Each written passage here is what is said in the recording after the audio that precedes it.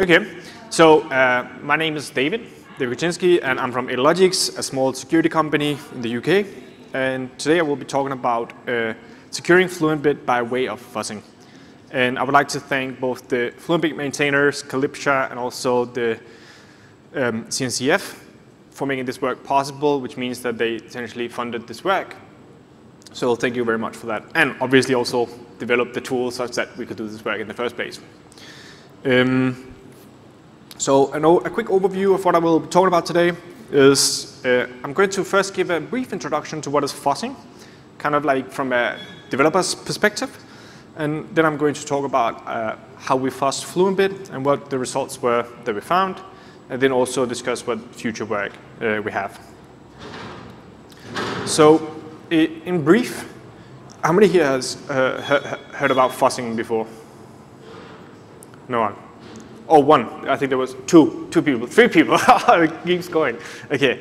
So essentially, fuzzing is a way to automate test case generation. And test case generation in this sense means input to kind of like a proxy test that will explore code coverage in many different ways. And the idea here is that Fluent Bit is written in C, which makes it susceptible to memory corruption issues. And the problem at hand that I will be talking about in this case is how we can use fuzzing to generate test cases for Fluent Bit and then find bugs in that way. And in short, the solution is to implement a lot of fuzzers and running them continuously with a project called OSS-Fuzz that I will also get in depth with in this talk. So this talk is about essentially finding bugs in Fluent Bit using various automatic test case generation approaches. And in this case, fuzzing. So in short, this talk is about fuzzing Fluent Bit to find bugs continuously with OSS-Fuzz. And the idea here is we're not just looking to find bugs for the sake of finding bugs, but the idea is if you keep finding bugs, eventually you will stop finding bugs because you have found all the bugs that are present. So fuzzing introduction. Fuzzing is essentially a way to generalize unit tests in many ways. This is certainly not the whole truth, but I think that this is the way we have done it for Fluent Bit. And on the left, you have an example of if you were to test API with many different inputs, you would just have a sequential set of statements testing the given API with input 1, input 2, input 3, and so on. And the way you would kind of extrapolate this into a fuzzer is to have a loop that calls into my API, and then instead of using fixed inputs, you will just ask the fuzzer, give me some input. And there is then a lot of underlying technologies that means the input the fuzzer will give you is kind of reasoned about it, come up with in a semi-random way that makes sense in this context. I'll get into what makes sense means in the next few slides. And the way it actually looks in code is we have a very simple fuzzer down here in the lower right corner. There's a fuzzing stop, and that gives you a buffer of data. And this is the kind of like random data that is given to you by the fuzzer, which you will then have to propagate into the target code that you're analyzing. So here's an example of a fuzzer that has, it's a library called JSON-C. And the example fuzzer here essentially explores all of the parsing code in this given JSON library. And you can see that the only thing it does is it takes the buffer of an unsigned integer 8 buffer, it interprets into a char pointer, so just typecasts it, and then it creates some type of struct here from the JSON library, and then it calls this JSON token parse EX. And that will essentially, after a while, generate data such that all the data passed to this function will explore all the code in this JSON token parse function. And this is essentially what we are looking to do for Fluent Bit. So one of the myths that I would like to debunk is that fuzzing is just random testing and it's not going to work for our project because we have complex data structures and so on. We have just gave a talk a few minutes ago about fuzzing a lot of CNCF projects, and this is something we often hear from CNCF maintainers, that random testing is not going to work in our example. the truth is that fuzzing did start as random testing. That's how it started 30 years ago. But since then, there has been a lot of academic work, a lot of practitioners and so on, really trying to optimize this strategy or this technique. And modern days fuzzers are not really random testers anymore. It's more accurate to call them genetic mutational algorithms. So it's essentially ways to, and also here it should say that modern days fuzzers refer to coverage-guided fuzzers. And there are hundreds of academic papers on how to improve fuzzing in the last decade or so. So this, just a little heads up, if you have this kind of view or have heard that it's random testing, it's a lot more than that as well. And I'm going to try and argue a little bit about this. So the way a fuzzer works is that it has this corpus set, we call it, which is just a lot of inputs, which corresponds to the buffers that you will get as input to this function, the data buffer here. You have a lot of inputs in this corpus set, and then the fuzzer will, over and over again, take a seed from this corpus, mutate it a little bit, and the mutation here will have a random element, and then it will execute your target program with that given input. The program will then have been built or compiled in a certain way that includes a lot of instrumentation that the fuzzer will use to determine what was essentially the code coverage of the program when you execute it with a given input. And the idea is then, whenever you execute a program, you track the coverage. If it found coverage that the fuzzer had not previously seen, it takes this mutated input back into the corpus. Okay? And if it had already seen this coverage, it just discards the input.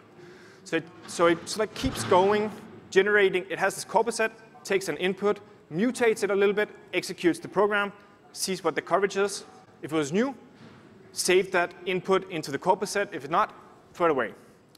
And this will drastically reduce the complexity it takes to find inputs that explore the code under analysis. So say, for example, if you have this simple C program on the right, composed of 4 if statements. It will check the first 4 bytes of a given buffer if they're equal to A, B, C, D. And if we just were to do random testing, we essentially had 1 in 2 to the 32 chance of guessing this right, because we would have to guess 4 bytes, which is 32 bits. But in code coverage, using fuzzing, code coverage-guided fuzzing, this will be reduced to 2 lifted to the 8. So we have to guess each byte 1 at a time, which will be 1 in 2 to the 56 chance of guessing each byte times 4. So let me show you what this means in practice. So at the first, we start with no seed, and we have to just guess the first byte. Okay? We have a 1 out of 256 chance of guessing it right. So let's say we guess it right after 256. Then we save that input, the A, and put it in our corpus. And now we will just start guessing the next byte because we have already advanced through the first if statement here. And again, it will take 2 to the 56 chance of getting it, and that just keeps going. And eventually, we have guessed all 4 bytes in 1,024 times. And this is really where the coverage guiding element of fuzzing, which kind of became a thing around 10 years ago, kind of changed the whole way and changed the whole way of fuzzing. And there are even examples online where you can generate, so for example, if you were to fuzz an image parser, the fuzzer will start to generate valid images of arbitrary looking. And there are examples of where you just have a corpus of random PNGs generated by coverage-guided fuzzing. So in this sense, this is why it reduces the complexity of guessing inputs. Okay, so when we are to do,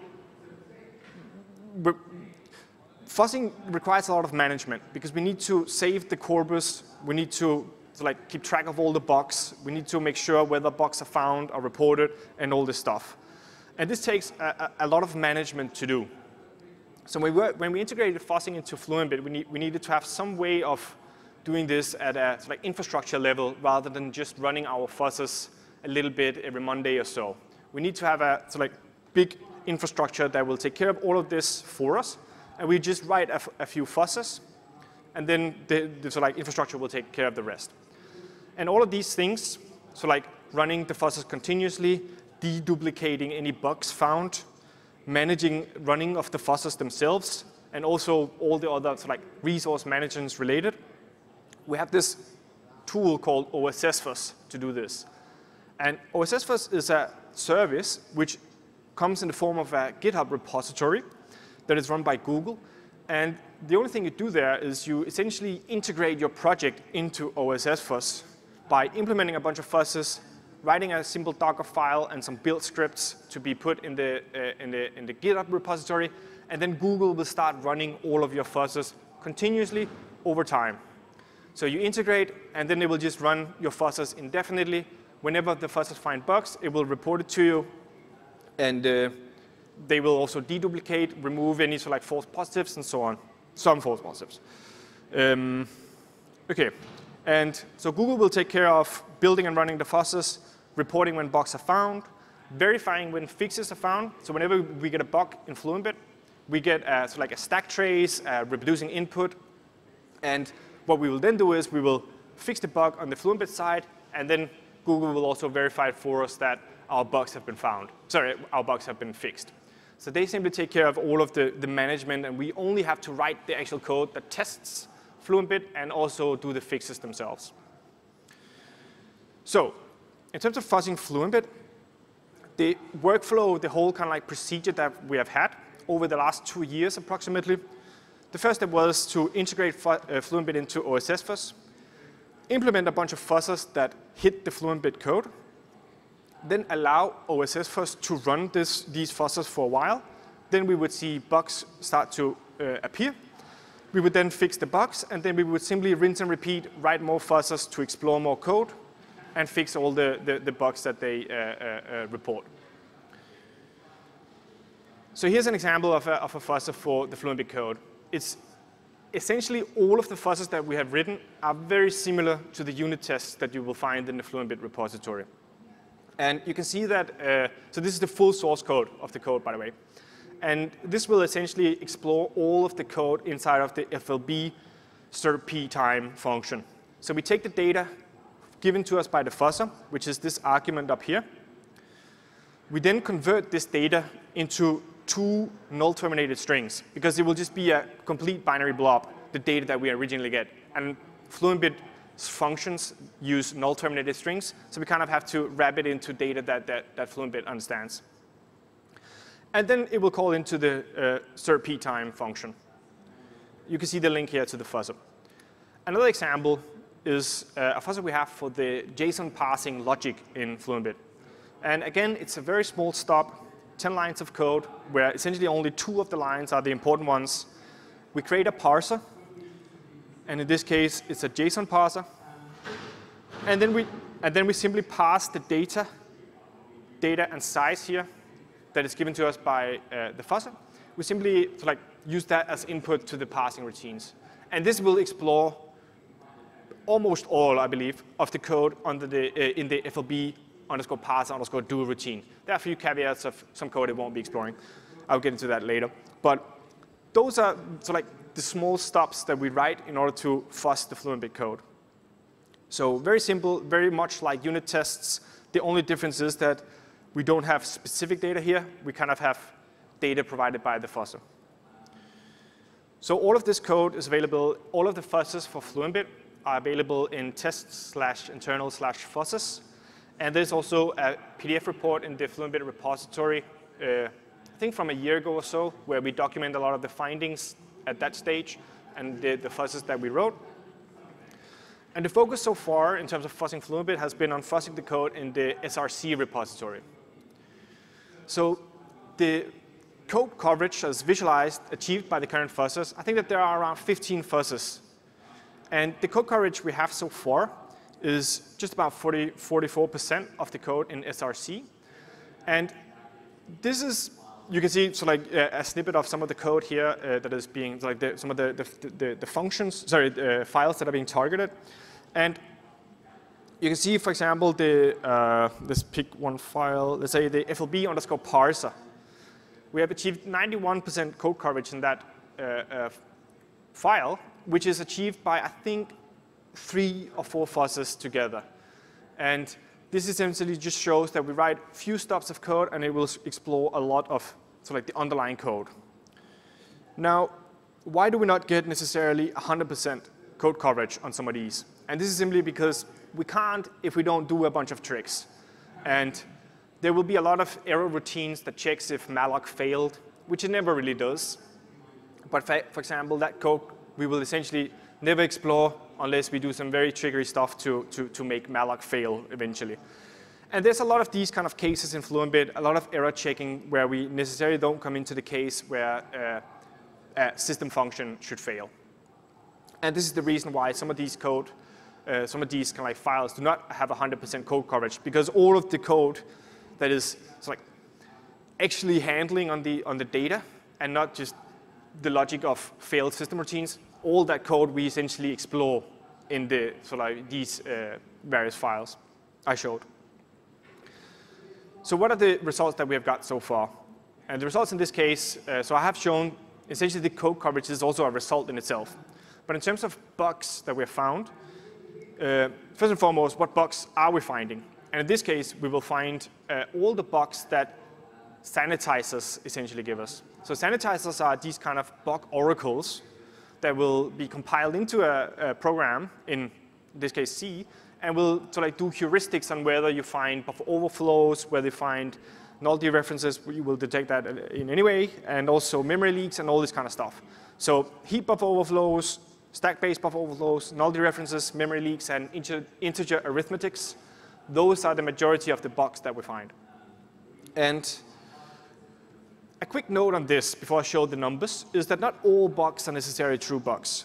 And what I mean by this is that memory corruption issues are often thought of as major issues. These are exploitable bugs that we can use to circumvent the application of Fluent Bit. But because of the way fuzzes work, they will often have some level of over-approximation on the target code, because the data that the fuzzes generate might not be constrained in a way when calling into a given API that Fluent Bit only. So Fluent Bit will do some manipulation on its data and may not be able to call into certain APIs with arbitrary input. So in this sense, some of the fuzzes that we have are over-approximations in terms of what Fluent Bit actually will use that given routine for, which is good from a security perspective because we kind of over-approximate our security analysis, but it might also give a little bit more bugs than what is actually real when you deploy your Fluent Bit. Also, I should say here that fuzzes themselves can have bugs. And in the numbers that I'm going to show you, that also includes, they are also included, because they're a little bit difficult to filter out. And even the underlying fuzzing engines can also have bugs. So the bugs that we have found so far, security relevant bugs from this at the end of this slide are a bunch of links, and you can reproduce these results. They include 32 heap buffer overflows. And the majority of these overflows will just be off by ones that are essentially not going to have a major impact, or in essence, any impact when you deploy a Fluent Bit. There will be there are 7 stack-based buffer overflows, a bunch of heap double frees, and also use after frees, and then also 22 null dereferences. So this graph shows all the issues that we have found with Fluent Bit in terms of closed issues and open issues. What I mean by that is when OSS-Fuzz finds an issue, it will put it up on a database, in this case monorail, and it will then, what we have then tracked here is the number of closed issues, and issues get closed when they get fixed, and number of open issues. So you can see that it often goes such that whenever new open issues happen, closed issues slowly or right after increase, and that's because whenever a bug happens, we fix it. And the reason that the red line will keep going up is essentially because closed issues will accumulate whenever a bug is fixed. And you can also see whenever that the blue graph here remains fairly low, whereas the red one will keep increasing.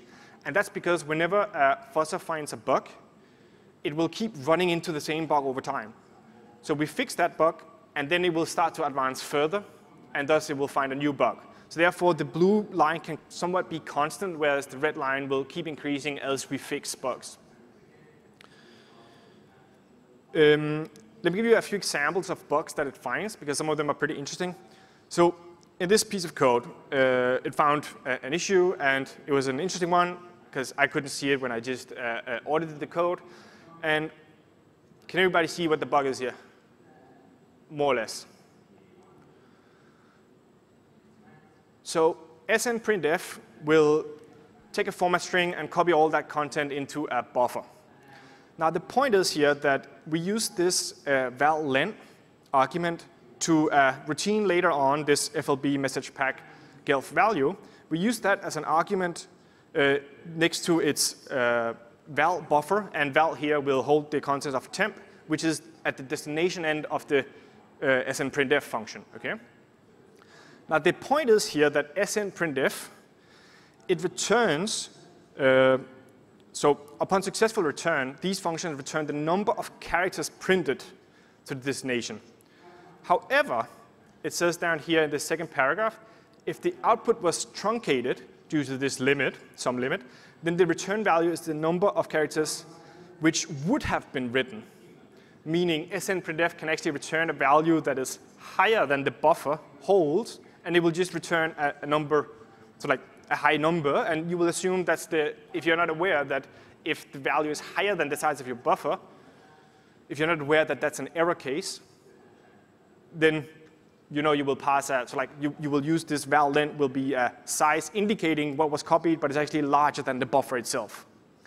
And this was a pretty tricky one, because it's easy to assume that the value returned is just the values copied, and that's all fine.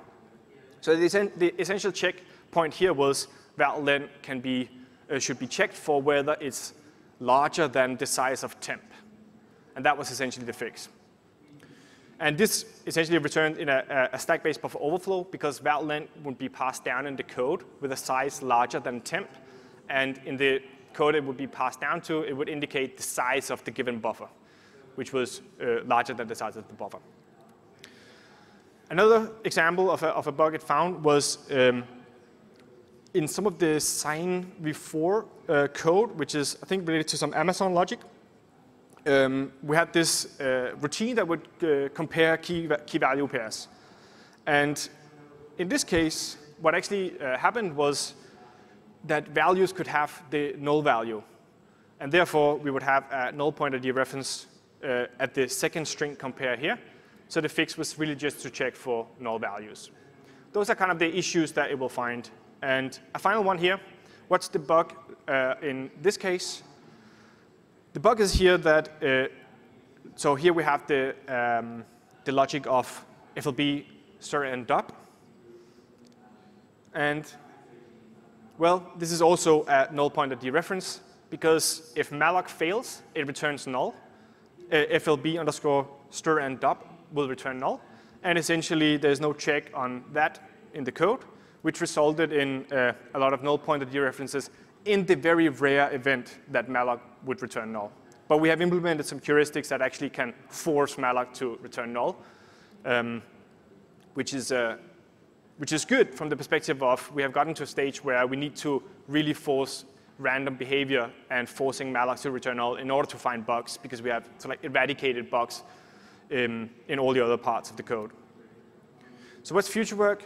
The future work is to essentially increase to a lot more code coverage. We're aiming to have 90% code coverage, the Fuzz is to have 90% code coverage throughout the code by this year.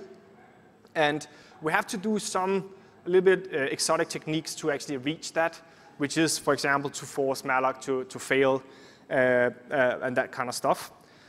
And then we have also mainly focused on the code in the /src folder, and the next goal now is also to target a lot of the plugins, and then also come with a little bit more fuzzes that are not just like unit test-like, but more integration end-to-end type of testing.